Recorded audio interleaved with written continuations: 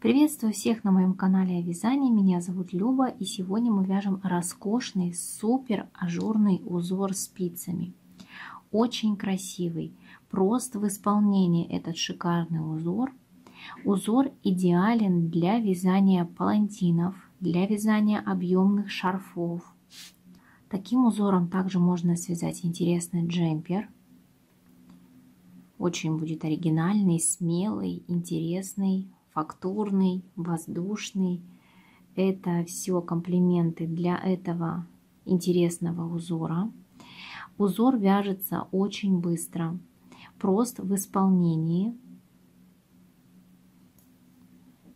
Изнаночная сторона не менее интересная, чем лицевая. Хорошо подойдет для вязания палантинов, так как в таких изделиях изнаночная сторона тоже немаловажная. Когда виден отворот, тоже хорошо будет смотреться. Обращаю ваше внимание на то, что узор этот очень растягивается в ширину. То есть при вязании любого изделия вам необходимо связать обязательно образец с вашей пряжи и вашими спицами, и, соответственно, вашей манерой вязания. Здесь в этом образце у меня всего 38 петель, то есть 36 петель ушло на основной узор и 2 кромочные петли. Сейчас я вам покажу еще один узор для сравнения, тоже ажурный, вы посмотрите, какая разница. В розовом образце у меня набрано 34 петли, то есть 2 петли кромочные, 32 ушло на основной узор. И здесь в голубом образце 38 петель, то есть разница всего в 4 петли, а по ширине образца посмотрите, какая разница. То есть вот этот голубой образец у меня еще не до конца разложен. Мы его хорошо сейчас поправим. То есть после того, как вы свяжете основное изделие, вы его все равно постираете, разложите, зафиксируете, чтобы оно хорошо и правильно высохло. То есть вот, и сейчас снова накладываем. Причем этот узор вязание не стягивает. Я обращу на это внимание, то есть посмотрите. Видите, петли как лежат, так и лежат. То есть узор, вот этот вот розовый, он не стянут. Голубой вот так вот хорошо расходится вширь. На это нужно обратить внимание, поэтому я обращаю на это ваше внимание. Итак, давайте начнем вязать эту милейшую красоту. Вот так выглядят отдельные элементы узора. Очень-очень красиво. Таким узором у меня был связан палантин. Я его носила, наверное, лет 10, не меньше. Тоже был связан из пушистой пряжи. Даже со временем вот этот весь ворс у меня вытерся, потому что я его действительно носила очень часто. Если связать таким узором палантин, шарф, он хорошо драпируется за счет воздушности узора. То есть вот при сложении, например, когда вы намотаете его на шею, либо набросите на плечи, то он хорошо складывается, за счет своей воздушности будет вас отлично согревать. Поэтому обратите внимание на этот интересный узор и попробуйте связать какое-то уникальное и очень красивое изделие. Раппорт узора составляет 6 петель в ширину и 4 ряда в высоту. Для вязания небольшого образца мы наберем с вами 12 петель на основной узор и 2 кромочные петли. Итого 14 петель. Набираем обычным способом.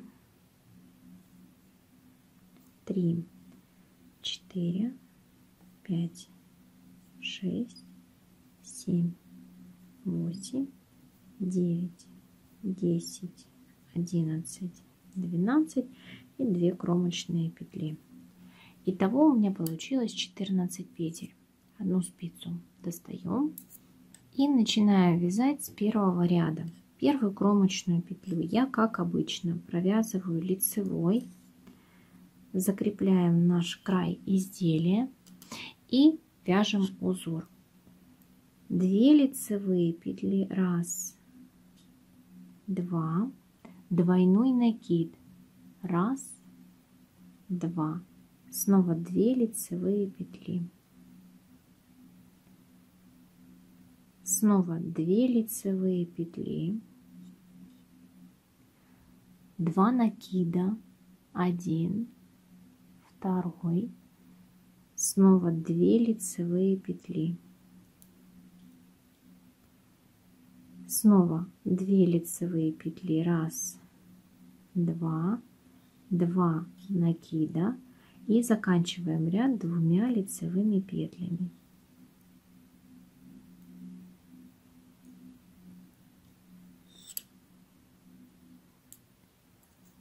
Чуть дальше я прикреплю схему этого узора. Схема очень простая. По видео вы разберетесь, как вязать. Второй ряд. Кромочную мы снимаем. Далее у нас идут 2 изнаночные петли. Нам нужно их провязать вместе за передние стенки изнаночной. То есть было 2 петли, стало 1. Далее идут у нас накиды. Первый накид мы вяжем лицевой петлей, второй накид, вот этот, мы вяжем изнаночной петлей. Готово. И далее снова идут изнаночные петли. Из 2 петель мы вывязываем 1 изнаночную. Далее снова идут 2 изнаночные, то есть из 2 мы вяжем 1 изнаночную. Первый накид вяжем лицевой, второй накид вяжем изнаночной. Далее идут у нас 4 изнаночные петли. Нам нужно из 4 сделать 2. Из 2 изнаночных 1 изнаночная, 1 изнаночная, первый накид лицевой, второй накид изнаночной и в конце ряда 1 изнаночная из 2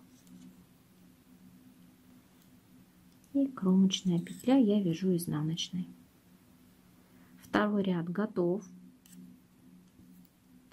Так как я не вязала каких-то подготовительных рядов, вот этот наборный край мы немного сейчас растянем, чтобы он у нас не стягивал вязание. Все. И еще 2 ряда. Третий ряд. Кромочную мы снимаем. Далее идет накид, 4 лицевые петли. 1, 2,